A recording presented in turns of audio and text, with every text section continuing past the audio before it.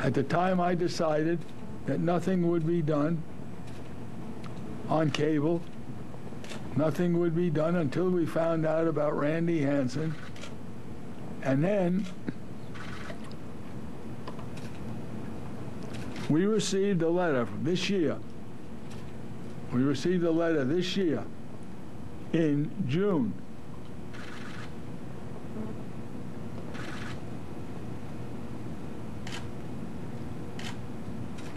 for the lawyer for the woman who appeared last season on ESPN by the name of Klutz, K-L-U-T-Z. He included with his letter a copy of a lawsuit he was preparing on her behalf against Tom Cable and the Raiders. The allegations included the matters discussed in ESPN and other serious and related matters. That lawsuit created a tremendous amount of work,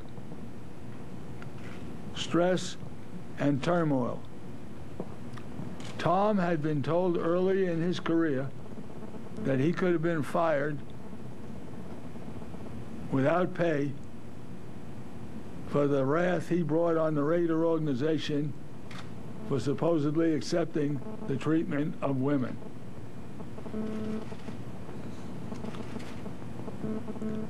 The allegations that were made on the ESPN show, that is public, not new in any way, and invites several women. He did not fight the allegation that he hit his first wife. His second wife said he was physically and verbally abusive to her under penalty of perjury. And Mrs. Lutz, who was getting ready to file this complaint against the Raiders again, that when he hit her while he was the head coach. Now, in the contract for the head coach, specifically states that his actions are subject to the discretion of the general partner of the Raiders, and the general partner has the right to do all things necessary to guide what that coach is doing. Number two, the National Football League, part of the Constitution, says that the head coach has to keep the owner informed of any matters that would be of prejudice to the team, informed in a timely basis relative to past transgressions. I asked Tom Cable at least 3 or 4 different times, is there anything else that we have to deal with relative to the accusations made against you? I was never told about the 3 women. I knew about it from the ESPN show, but I never knew about what Miss Lutz put in her complaint this time, and they were going to sue the Raiders too. Randy Hansen is suing the Raiders. Miss Lutz was suing the Raiders. And it got to a point where our attorneys were spending a lot of time on these allegations against us. Now, one of the things revealed by Miss Lutz was too much for me. And that was, whether, I don't know if it's true, we're going to find out, but Tom was asked about it and refused to answer it. He brought her on trips on the road when the team was playing on the road. He's the head coach. And this is the guy who's talking about focus. We got a job to do. We got a game to play. We got to win. And there, flying in friends.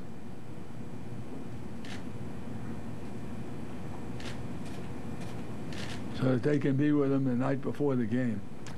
All this stuff goes a long way against my wishes, against my way of living, against my life, and against the Raider way. And I just wasn't going to take it anymore. And so our attorneys asked them to resolve all the cases against us, the Raiders, and until you do that, we're going to take money out of your check because we don't know what the final verdict will be against the Raiders in the lawsuit. And so that's why we took the $20,000, and we didn't do it till about 6 checks left. Some very strong words from the Raiders owner, Al Davis. Now our legal analyst, Steve Moskowitz, joins us. Steve, thank you so much for joining us. And, you know, Al Davis held $120,000 from Cable's check over the final 6 weeks. Big question is, should he be concerned that he could be sued for Tom Cable's actions? Absolutely. Here you have basic employment law. And an employer can be sued for some of the actions of an employee, but not other actions. He said, well, okay, well, Steve, where's the dividing line? And that's the big question. It's a matter of fact. It's a matter of allegations. It's a matter of what was condoned, what was known, what was done. And then you can even get down to the point where who's deciding it? Do we have a judge? Do we have a jury here? We have an arbitrator. Will that be final? Will they go on? The bottom line is absolutely, and once again, you're going to see backroom deals and settlements if that's at all possible. But yes, he definitely has something to worry about. On the other hand, Al's trying to say, okay, look, I had nothing to do with this. I didn't. Boy, if I had known this, I would have thrown him off right away and let me out of this, Judge. I guess the other question is then, when Mrs. Lutz's attorney contacted the Raiders, what could they have possibly had in that letter when they were threatening to sue the Raiders? Once again, you can threaten anybody with anything that you want, but what's happened here is here she has a more difficult case because she has to prove that this has something to do with the Raiders. It would have been easier if it was a party, it was given by the Raiders, possibly they gave them too much alcohol, but you don't have that here. On the other hand, there's the allegation she was traveling with the team, what was known. The big struggle here is, can she tie the team to it? Anybody can accuse anybody of anything, but can she tie the team to it? That's what her attorney is going to try to do.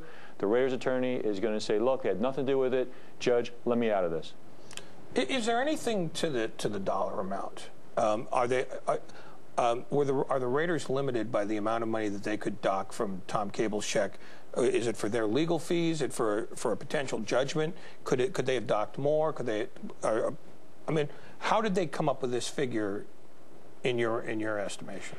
I think they try to come up with some type of estimate, but the problem is the basic, are they entitled to do that? Because here you have a more difficult area for the Raiders. Here you have somebody who basically arbitrarily says, you know, I think you're going to cost me X number of dollars, maybe $120,000 is the right amount, so I'm going to take $20,000 a paycheck. That's very arbitrary, and when an employer just starts taking away money from an employee arbitrarily, you can have some real problems with the labor law. That is going to be the first hurdle. And then even if Coach Cable did cause a problem for the Raiders, that doesn't necessarily mean that he has to reimburse the team for it. So you got some real more difficult issues here. And one of the things Al Davis continued to discuss is the character he demands when people are suited up in the silver and black, and why he thought Tom Cable was violating that and contradicting what he demands. If you're preaching to them about living right and doing this right, we got to get together, we got to do this, and then you're out there in squabbles, that's not the real world. What would you say to another team if they called you about Cable? What would I say to them? Yeah, if they were interested in hiring him.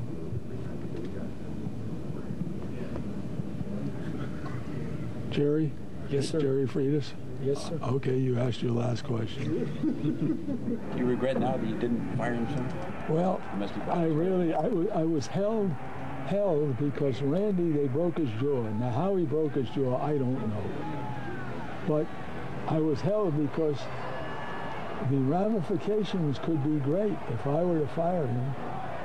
that would have given people the thinking that I felt that he didn't break his jaw. And I didn't want to get in the middle of it. I thought the Raiders should stay out of it. And they kept us out of it until we got discredited publicly. We don't do anything about it. Dysfunctional, wild fights between coaches. I mean, Christ. It's hard to believe. Every day it was something else.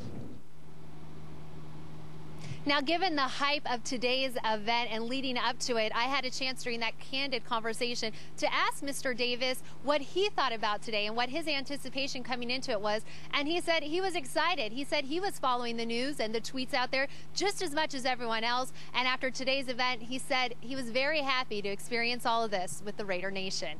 And now for more on the epic press conference, we go back to the studio where Henry Wolford and Ray Ratto are standing by. When I decided sometime in June, I think it was June or May of this year, that we no longer, as an organization, can fight the battle of personal problems for certain players. We tried it in the past. We had been successful with some of the greatest players who've ever played professional football. And we failed with some of the greatest players who ever played professional football who had personal problems. And we had a big investment in this guy. Basically, he's a good person, but he's got personal problems. And I decided it's time that we weren't going to fight it anymore. I wasn't going to. I wasn't going to ask the coaching staff to do it. And I had already traded for Jason and had that in the back of my mind. And we had Gradkowski, who was coming off an injury, who showed some ability to be a quarterback in this league. And that was the thing with Jamarcus. It hurt us a great deal. But you got to go on. You got to overcome those things, and we almost did this year.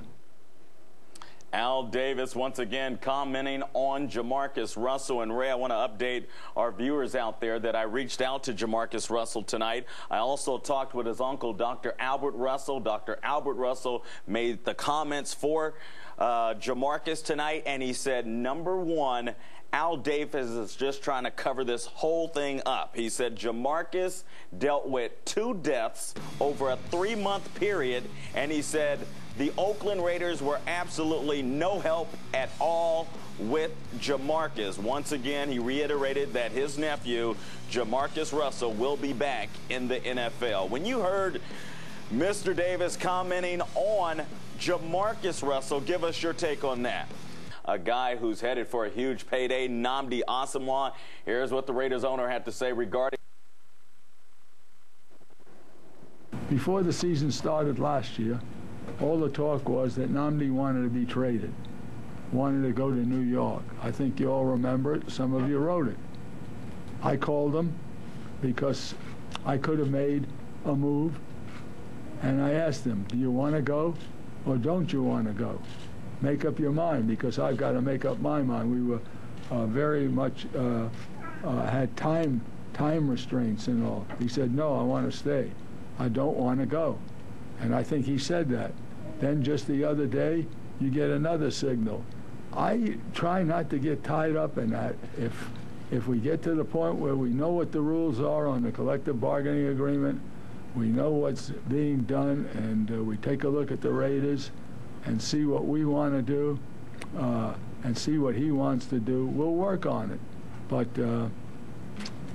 he's a great player, and he does a good job in the community, and so you always like to have that. But can that $17 million bring you 2 or 3 quality players to help you win?